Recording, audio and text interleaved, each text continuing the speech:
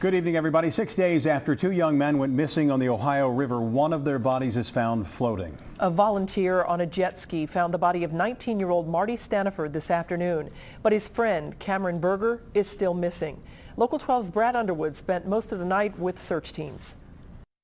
The search for Cameron Buerger's body wrapped up a short time ago. Hours earlier, a volunteer found the body of Marty Stanaford along the Ohio side of the river across from Augusta, Kentucky. 6 days after the two friends were reported missing, one of their bodies has been found. The body of 19-year-old Marty Stanaford was discovered around 2 p.m. Friday afternoon. The rest of the family stayed here. Aunt Sherry, his dad, and his brother all went down to meet with the investigator. It was at that point the family had to identify Stanaford's body to police. Pam Christian knew Marty his entire life and says the family stayed strong this week, trying to remain positive. We have felt like that we were going to have some type of resolution. Unfortunately, this was not the resolution we wanted, but the search has covered about 100 miles of the Ohio River.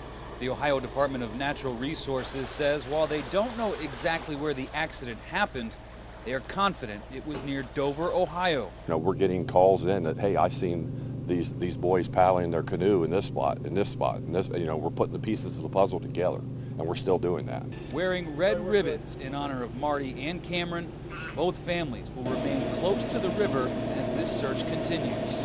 We are still looking for Cameron more than ever because we feel like, we just can't leave without Cameron. We just cannot.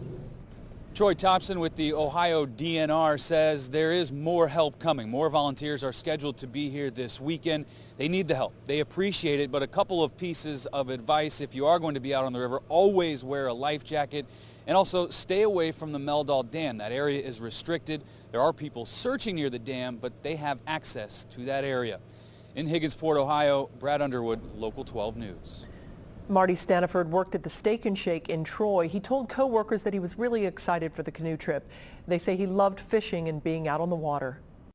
It's a real tragedy. I love Marty from the first time I met him. He's a good kid to be around. We're all heartbroken. And everyone is showing lots of love and support, towards their families. Crews will resume their search for Cameron Buerger's body tomorrow morning.